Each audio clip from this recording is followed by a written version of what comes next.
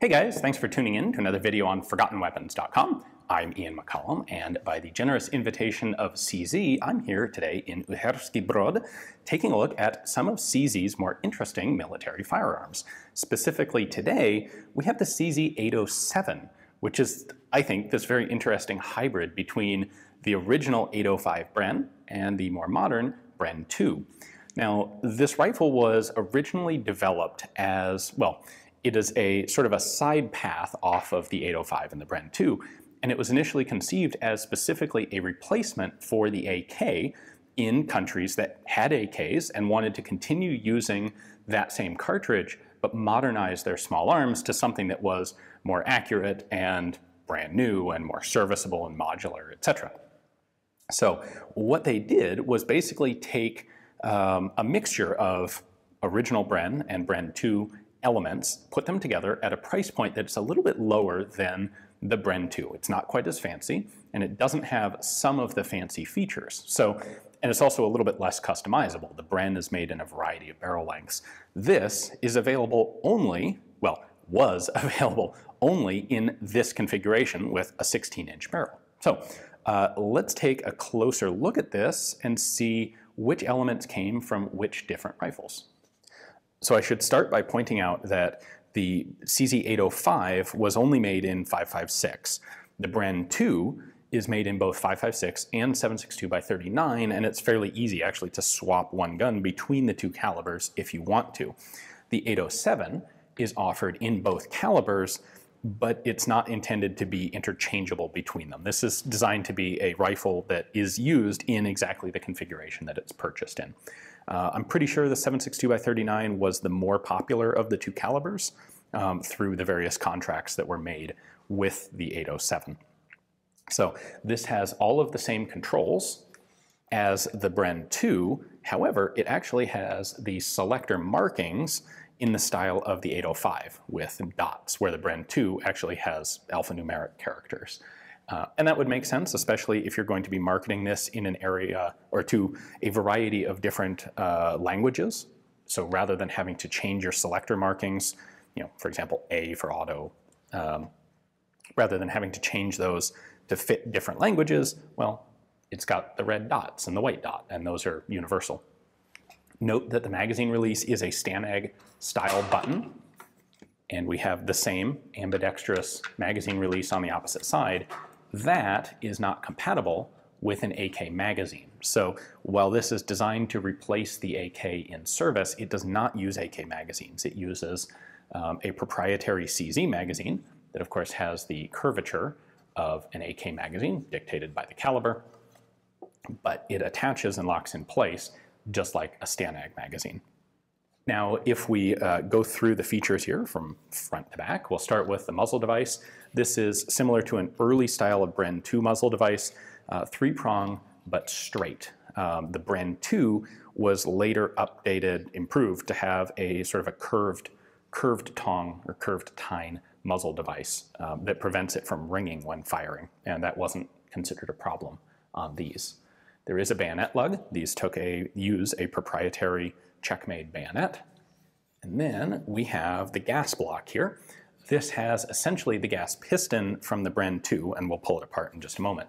But it has the adjustment plug in the style of the 805, so it doesn't have a big wing. You still have to use a little tool or get your finger in there to depress this plunger to actually adjust the gas block.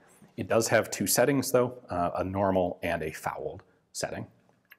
We have all the same rails that are on the Bren 2 and the 805 for that matter. The front sight is the same style as, well, again, both the Bren 2 and the 805.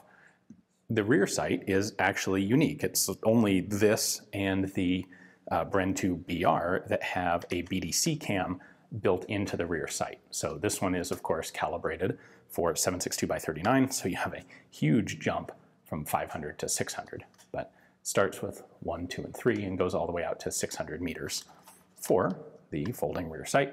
Of course, you also have a full-length Picatinny rail for mounting optics. One element of simplification here is that the bolt hold open and release from the Bren 2, located inside the trigger guard, has been omitted. So a couple fewer parts there to work with. And frankly, this is going to simplify training with presumably sub-professional armies that are used to using the AK. Instead, you have a charging handle, you have a safety. The magazine release and the safety are slightly different than the AK, but this is kind of an unusual control that's not often seen. So you can simplify the rifle by getting rid of it. Interestingly, the checkering on the pistol grip is also a lot subtler than it is on the Bren 2. I'm not sure exactly what the rationale is for making that change, but it still has the interchangeable back straps, although there are no alternative options for the back strap, so this is the only style, but you can take it off. And lastly, before we take it apart, let's take a quick look at the markings there. It is marked CZ807. That is the official designation, and made in Czech Republic. Oh, and I should also point out the charging handle is a reciprocating style. Again, like the 805, not so much like the Bren 2. And that helps simplify the internal parts. And in fact, let's take it apart right now and I'll show you. So we're going to disassemble this just the same way as the Bren 2. We've got one pin in the fire control group. It is captive. Once that pin's out, I can lift the lower receiver assembly out. Next up, we're going to fold the stock, which gives us access to the button here. So I can push that in, pull the stock assembly off. This is identical to a Bren 2 stock. Recoil spring. Charging handle comes out right there.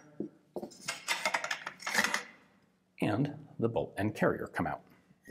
Up at the front end, I can depress this pin in, rotate the gas block over, the gas plug, and pull out the gas piston assembly. All right, so now we have a really cool layout here. So this is a Bren 805, this is an 807, and this is the Bren 2. And you can see how the 807 is a hybrid of the 805 and the Bren 2. So to start with, we have a reciprocating charging handle. So our charging handle is actually nested, or sits directly in this carrier, physically attached to the bolt, where on the Bren 2, we have this separate non-reciprocating charging handle element.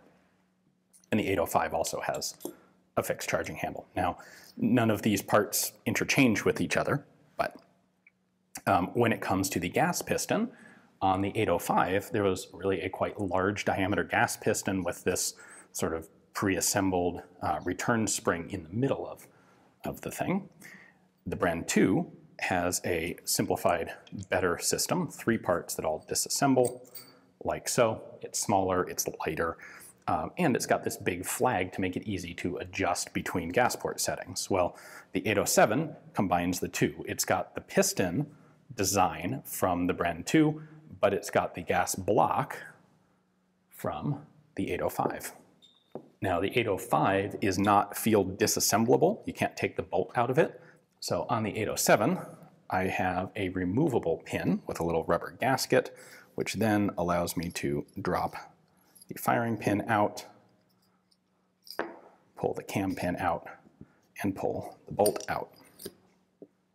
So of course, this level of disassembly can be done on the Bren 2, but on the 805, the bolt and carrier assembly was considered not a field serviceable part, and this pin is essentially permanently in place. So you can take it out, but it's an armorer's job. So there's the bolt assembly and gas system assembly up close from the 807. The bolt head is, of course, a bit larger than the 805 or the Bren 2 because it's in 7.62x39 instead of 5.56. This one's a bit dirty from being fired. Don't worry about that.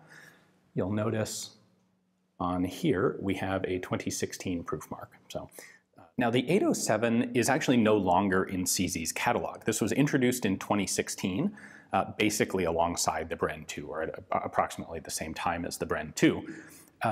It lasted about 5 years and then dropped out of the catalog. There were at least a couple of nations that did purchase these. Ghana, in particular, purchased 807s. But it's kind of been dropped as without a whole lot of without any really big customers, there's not that much incentive for CZ to continue producing this specific pattern when they do offer the Bren 2 at almost the same price with some extra features, and they can simplify their production lines by not having this sort of oddball rifle in the mixture. There was certainly a hope for a while of getting a major contract from a country like India or Pakistan, but neither of those trials ended up adopting actually anything. So I think this is actually a really cool configuration of the Bren platform, despite it being sort of the weird stepchild. In fact, maybe it's because it's the weird stepchild that I think it's kind of cool. But a big thanks to CZ for giving me the opportunity to take a look at this and show it to you guys. Unfortunately, these were never available as semi-auto civilian rifles, so now that they're out of the catalog, they're going to become pretty darn scarce guns. Hopefully you enjoyed the video. Check out the description text below for links to all of CZ's social media, where they post stuff like this, as well as some of their older guns and some of their newer guns. Thanks for watching.